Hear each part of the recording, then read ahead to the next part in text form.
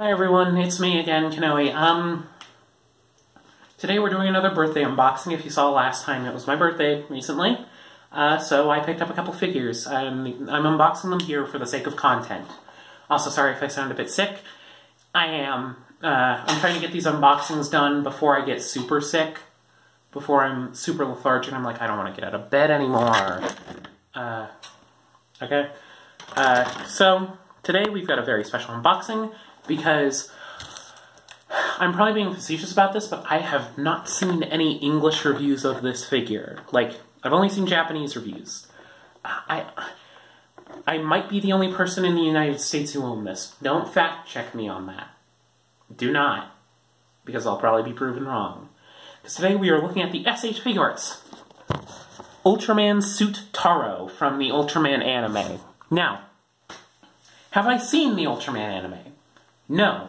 Have I heard good things about the Ultraman anime? Also, no. Do I think this suit looks cool? Yeah. I'm not gonna do a comparison with it today, but it led me to buy the SH Figuarts normal Taro, and that figure's pretty good. It's not amazing or anything, but it's pretty good. So yeah, comes in a round shipper box. Front has English, Tamashii Nations web exclusive, yeah. Ultraman Suit Taro, again, barcode again. I'm pretty sure this was really, as far as I can tell, this was released at normal retail. Well, at least web retailers, because, like, they don't do, like, SH Figuarts really anywhere at, like, basic retail unless you're, like, Dragon Ball or Naruto. Jeebus. This thing's taped up. But, like, for some reason, for, like, your normal web retailers, so, like, BBTS, which is where I got mine from, but yeah, like BBTS, your To Collectibles, it was just like a basic release. A bit more expensive than, say, like, the other Ultraman suits, but yeah, it's really interesting. I don't really understand why. I guess it's just because the anime has a decently large presence, and, like, I guess, Super Raya would probably want this out there, since this guy's basically the main character of Season 2, from what I've heard. So we open up the shipper box. I do like nice brand shipper boxes.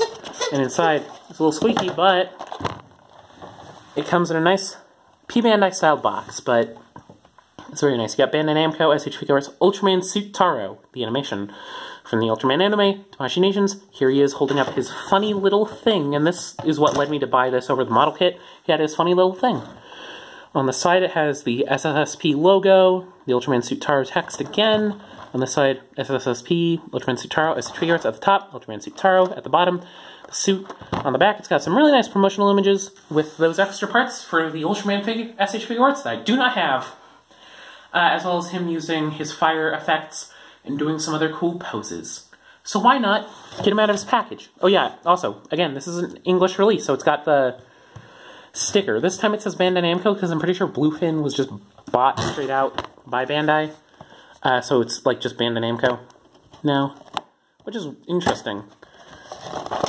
So we open up the box, and let's slide it out. My first opening of it. Oh, those are the discs. But yeah, I don't have... Oh, it does come with the hands for the discs, so in theory, I could just pop those on him. I want to try that. But yeah, a quick side thing. If you have the normal Ultraman, it comes with these massive discs, as well as a pair of hands for those massive discs. I was worried he wouldn't come with the hands for the massive discs, but since he does, I could probably fit him on here and be like, oh, it's silver hand mode, that means he has big discs. It comes with these big discs. This is for normal Ultraman. Those are his, like, cutters. I forget the name of it. It comes with instructions, just in case. They're fairly simple. But yeah, Ultraman figures can be a bit scary to unbox because of the color timer. But fuck it.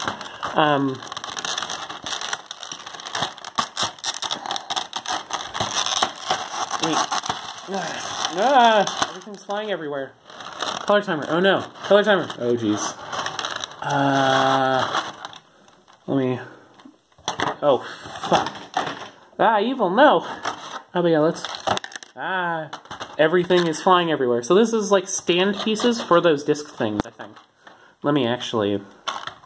Plonk. Nope. Plonk. There we go. This is like a stand. This comes with silver hands. These go with the discs. These are for normal Ultraman suit. The normal Ultraman suit, because Ultraman suit Taro does not have silver hands. He has red hands. But yeah, I could probably swap these around. Let me check those hand sizes. He also comes with normal hands. They're a tad smaller. It might not work, but I'll try it out still. Yeah, he comes with a bunch of hands. They're very nicely painted. They got the gray on the inside, red with a bit of gray on the outside.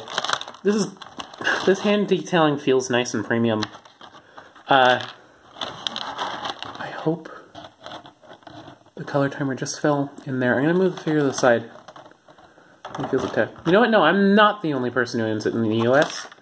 That's being facetious, because I saw that Dan Larson also bought it, but he didn't do an unboxing of it, so I'm the first, so ha. But it comes with, this is pretty weighty, but this is a nice little hand effect piece. He also comes with a red color timer. I need to find that. But he also comes, this is a separate, why didn't you just mold it? Whatever. But yeah, he's got this, which is his henshin device. He holds it up. I could probably put that with my normal Taro. And then since I can't find the color timer anywhere, it's probably somewhere on this desk. Yeah, I'll find it afterwards. Yeah, here he is. He feels a bit tall and a bit floppy. Yeah, that looks nice. I gotta get this plastic out of him.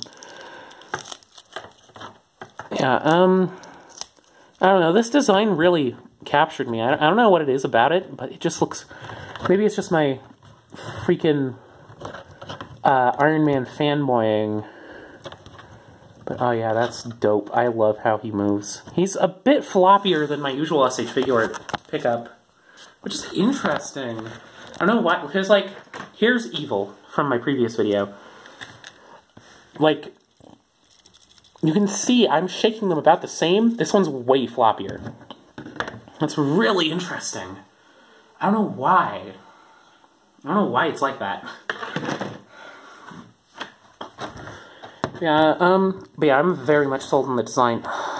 Yeah. I'm sorry if it's bad camera quality. I've got a shitty camera already, and it's just bad lighting conditions.